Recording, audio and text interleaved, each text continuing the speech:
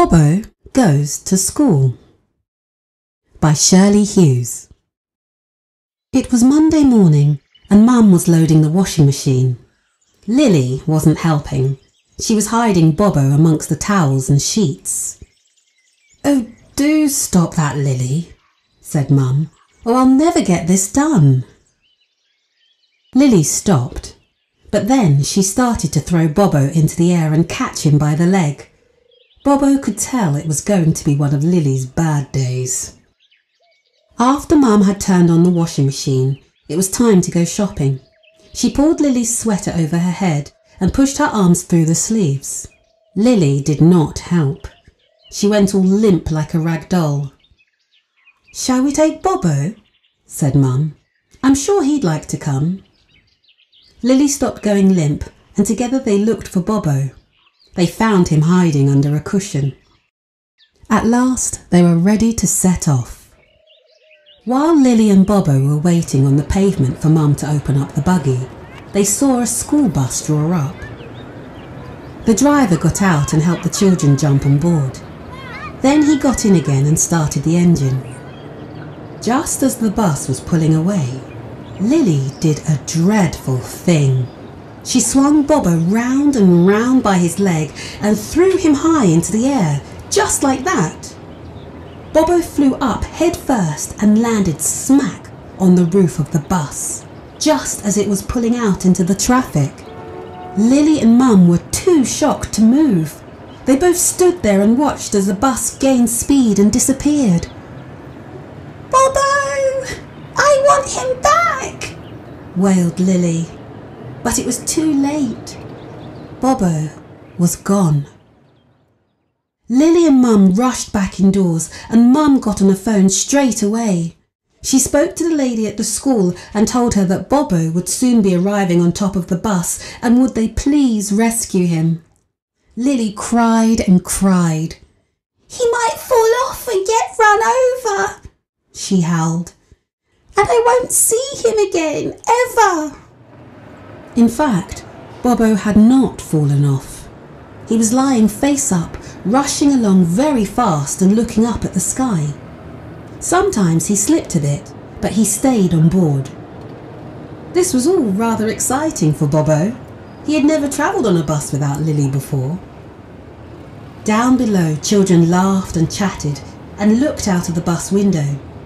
They would never have imagined that Bobbo was riding on the roof of their bus. Soon they arrived at the school. The driver pulled up near the entrance doors, and that sent Bobbo straight into a bush. It felt like being a bird.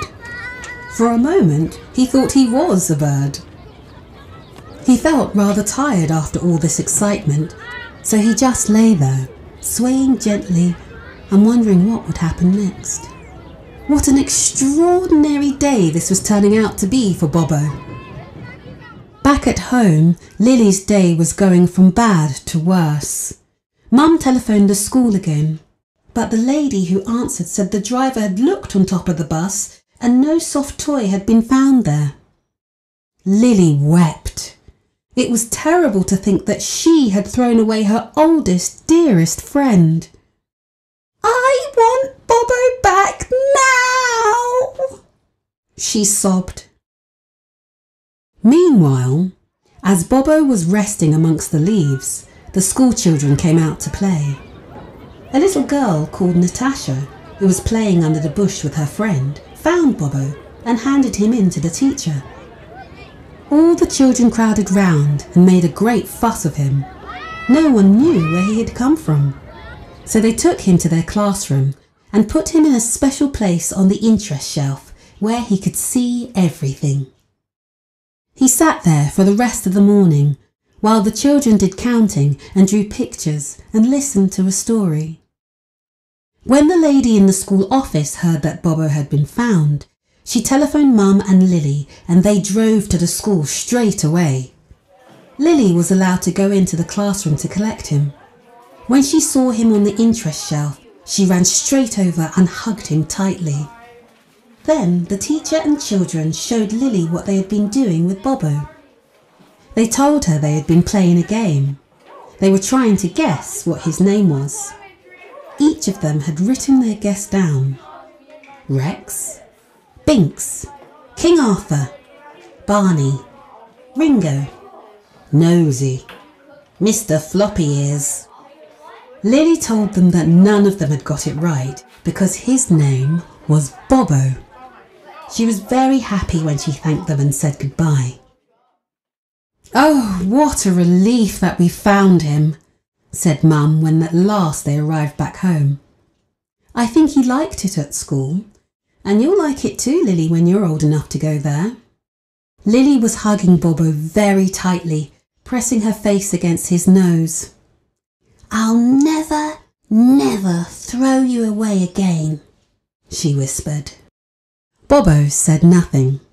Lily's bad day had turned out well after all.